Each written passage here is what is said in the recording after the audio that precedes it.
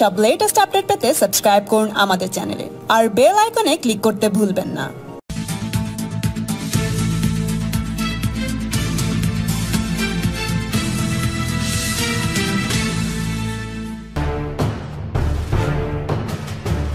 আর অপেক্ষা নয়, অক্সফোর্ডের ভ্যাকসিন প্রথম পর্যায়ে ট্রায়াল সফল। সুখবর শুনিয়ে দিয়েছে ল্যান্সেট মেডিকেল জার্নাল। তাই সেপ্টেম্বর নয় বরং অগস্টেই অক্সফোর্ড ভ্যাকসিনের ট্রায়াল শুরু হয়ে যেতে পারে মানুষের শরীরে। মঙ্গলবার এমনটাই জানিয়ে দিলেন সিরামের সিইও আদর পুনেওয়ালা। ব্রিটেনের জেনারেল ইউনিভার্সিটির সঙ্গে যৌথ উদ্যোগে DNA vector vaccine NCOV-19 candidate design করেছে অক্সফোর্ডের ভাইরোলজিস্ট সারা গিলবার্টের টিম। এই গবেষণায় রয়েছেন অধ্যাপক Andrew Pollard, Teresa লাম্বে, doctor Sandy Douglas ও অধ্যাপক অ্যান্ড্রিয়ান হিল।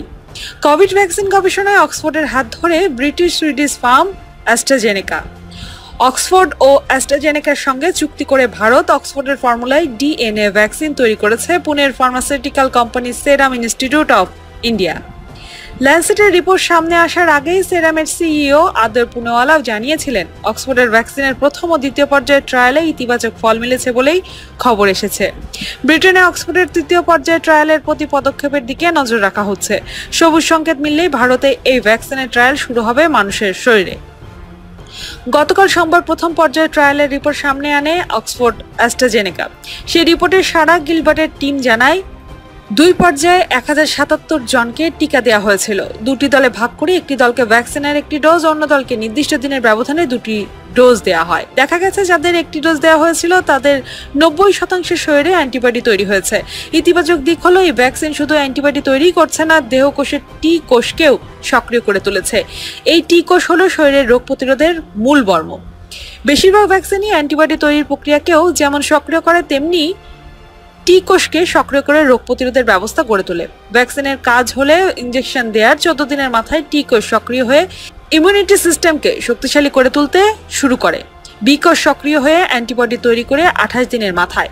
অক্সফোর্ডের ভ্যাকসিন তাই করেছে।